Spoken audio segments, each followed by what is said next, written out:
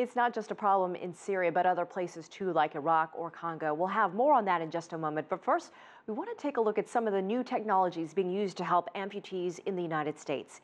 Here, many amputees are veterans of war losing limbs on the battlefield.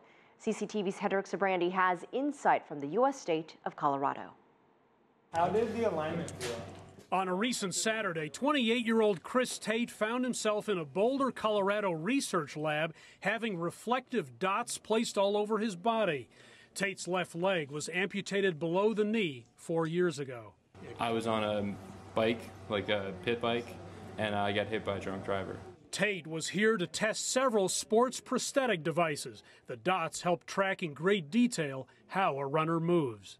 There's so many amputees out there. I've actually learned that recently, just becoming one myself. There's so many questions that I had. Prosthesis-related questions that Dr. Alina Grabowski of the University of Colorado hopes to answer in a 3-year study funded by the U.S. Department of Veteran Affairs. We're trying to understand how changes to the existing technology affect performance, and that way, if we can understand that link, maybe we can make a better prosthesis in the long run.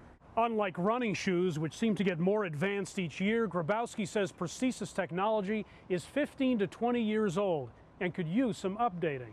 She thinks the devices the South African sprint runner Oscar Pistorius made famous at the 2012 Olympics actually put him at a disadvantage. He's not able to generate as much force on the ground as a non-amputee. The height's still good? Everything's good? Cool.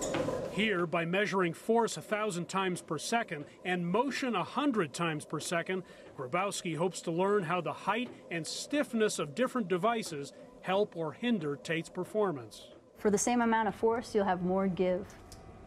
Yeah. So it just feels a little bit softer, a little squishier. Doing good. Not a lot of people have the availability to change different prostheses. They normally get one. Some people would say some are better, but we don't know that answer yet. That's what hopefully we'll see after this study. The research could lead to better prosthetic design and benefit veterans, whether they're athletes or not. We're hoping to help them out since they've helped us out. It could improve lives in the population as a whole. About 30 more seconds. Hendrik Sybrandy, CCTV, Boulder, Colorado.